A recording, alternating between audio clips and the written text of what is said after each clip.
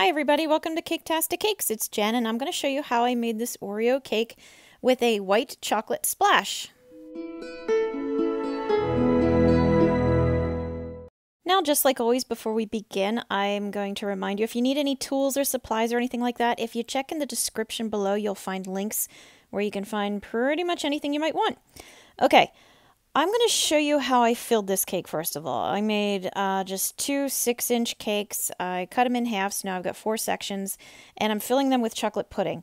So what I'm going to do is I'm going to make a buttercream icing dam on the outside, as you can see there, and then I'm going to fill it with chocolate pudding. Don't overflow your dam, and then it might squirt out a little, but that's okay.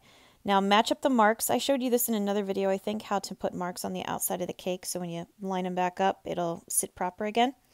Now, when I'm making multiple layers of a soft filling like this, I'll put a dot sometimes in the middle and I'll stagger it around because I found the outside, the buttercream holds up really well, but then the center is a little softer, so you might end up with a little bit of a sag in the middle, like a saggy old mattress. So that's what I do. I just put a little dot of buttercream in the center just to give it a little more support. And just keep on stacking. You can't go too high with these cakes. See how jiggly it is? It's terrible. So don't even try to dirty ice it on the outside or anything like that. I'm going to show you what to do here. I smooth off the icing on the outside. It also helps just fill in the edges, make sure the dam is nice and firm. Wrap it up nice and tight in some saran wrap, plastic wrap, whatever brand you buy. And then stick it in the fridge for a while, for like half an hour even. Once it's cooled off, the pudding inside or whatever you got, preserves, whatever, are going to be nice and firm. And then you can do the icing on the outside. I'm not going to cover it with fondant or anything, so I just let it, put a big thick layer of icing on the outside. And I thought it was kind of boring and I didn't know what I was doing, so I put some sprinkles on it too. I just poured them around the bottom of the cake like that. And using the back of my spatula, I'm just pressing into it. And I just thought it looked pretty. I've seen cakes with a, little border made of sprinkles, and it's cute and colorful, so I figured, why not? Because I don't know what I'm doing here. So I did it, and I didn't want them to go up too high either, because I know some people, they make amazing cakes where it's like real thick at the bottom and then it kind of trails upward. I wasn't doing that because I had just a little cake. It was a little baby cake, so I just wanted a little bit of colors, a little bit of sparkles. So once I had enough on there, I took it over to the trash can and tipped it over just a little, so all the loose stuff fell off, and then there you go. All right, here's how we do the chocolate splash. This is attempt number 1. I got a balloon because I'm like, oh yeah, they poured over a balloon. And I got my hot chocolate on there and I'm doing my thing, and then ba-bam, it will explode and it'll scare you. And if you watch, you can see me flinging chocolate strands all over the table because it scared me. Okay, so number 2, I realized, okay, I'll use a water balloon. So that way the water can cool the balloon enough that it won't pop. And it worked. It was great. Except when I went to pop the balloon stuck to the chocolate. So it's like, okay, that's no good either.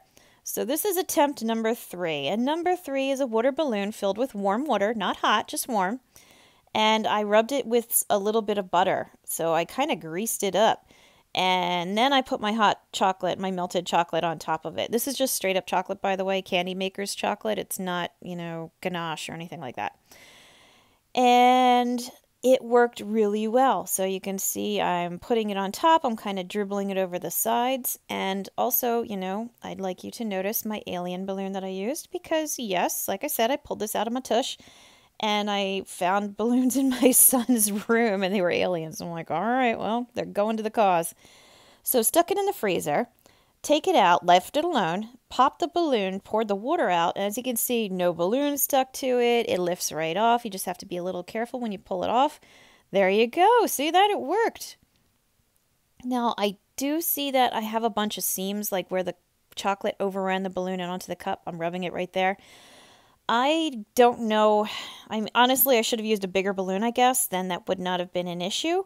I could have put less chocolate on it so it didn't run down the sides as much, or I could snap those little suckers off. And if you rub any of this, enough with your finger, the warmth from your finger will smooth off any rough edges and will polish it right up. So I really could have, but I was going for long drizzles on the sides, so I didn't want to lose too much of the length, so I just dealt with it. You know what? It was my first try doing this, so good for me. I didn't do too shabby anyway.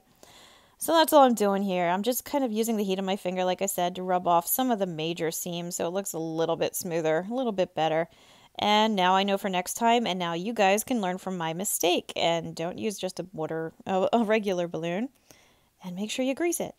Okay, I'm taking the rest of my melted chocolate and I'm pouring it over top of my cake.